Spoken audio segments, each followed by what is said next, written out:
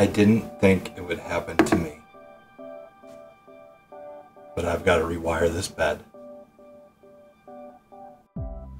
To rewire the bed or reroute the wires on the Monoprice Mini Select, you're going to need a couple of tools. First, some wire cutters, a Phillips head screwdriver, a wire stripper, and a soldering iron. Then to complete the actual materials, you'll need some 22 gauge wire for the thermistor, some 18 gauge wire for the heating element, some braided protector, some shrink wrap, which I've got floating around somewhere, and some zip ties. So let's get started. Now to start, let's understand what's actually going on. First, we'll turn the machine off and unplug it, and flip it over and take a look at what's going on in the build plate. So these are the wires that go up to the heated bed, and you can see when the bed moves,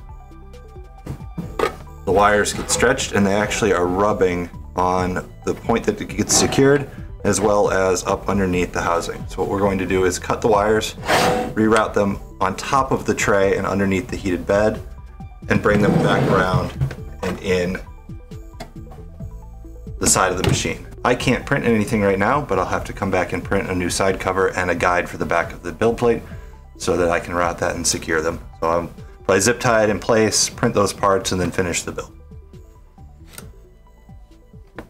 So the first step is we need to take off the side cover and cut the wires and reroute them around.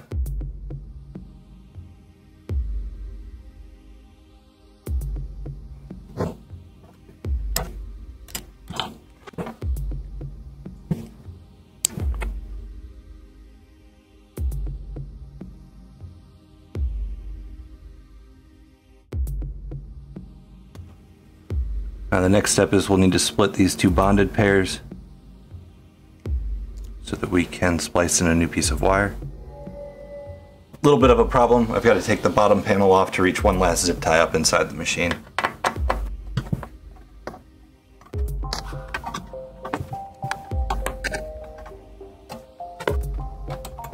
So with this panel, you're going to get everything opened up inside.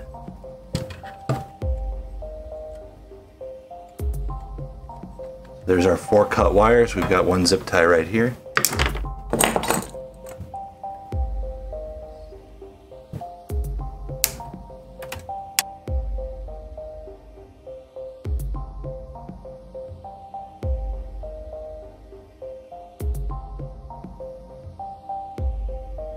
So now that that first joint is soldered, I'm actually going to come back and tape over the joints with some high temperature electrical tape, and then put a shrink tube in place. I need to do that now because once I solder the other end, I can't do it. I can't slide this on without cutting the wire again. So I'll do this on this side, slide the part on the other shrink tube for the other side, and then solder those wires.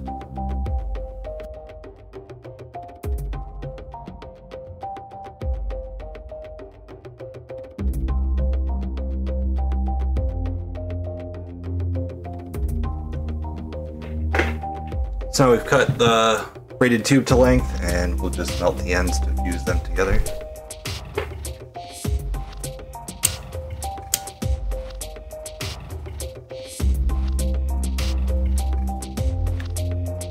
And now watch as I struggle to thread all the wires through.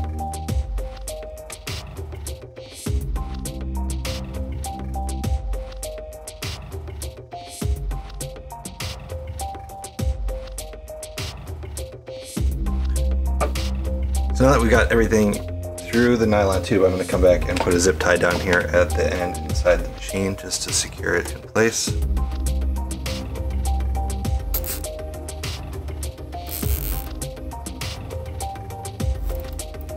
We'll come back and snip that off later.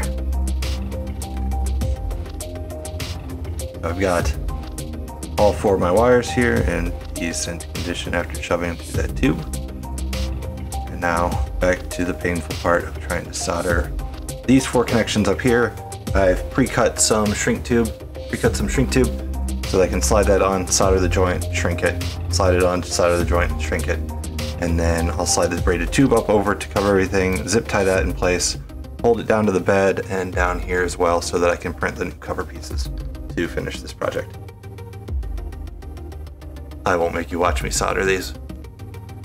Because I don't have the support pieces printed yet, I'm just going to zip tie this cable and put the whole bundle in place until I can get that printed.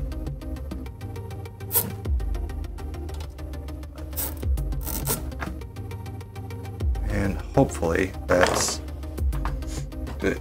And I'll actually do the same thing down here. I don't really have a good way to zip tie that down, so I will just do the best I can at the moment. We're going to just loosely put these two screws in so that they're sticking out just a little bit. Just strap it down this way.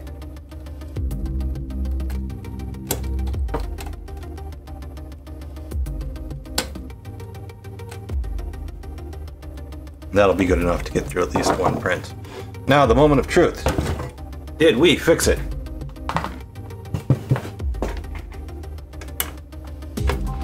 Ow.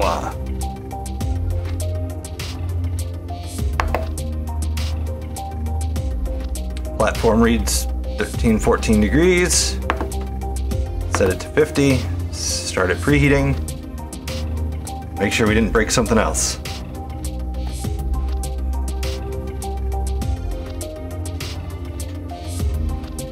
We'll call that a success. Feels warm. Time to download those files and get them printed.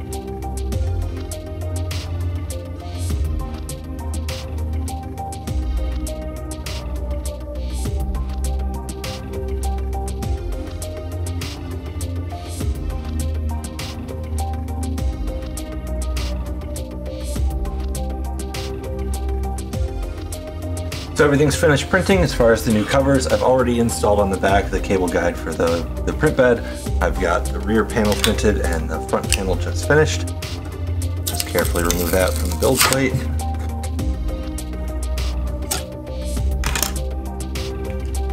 And come down, we'll remove the two screws that we put in to secure the cable while we were printing and screw it back together.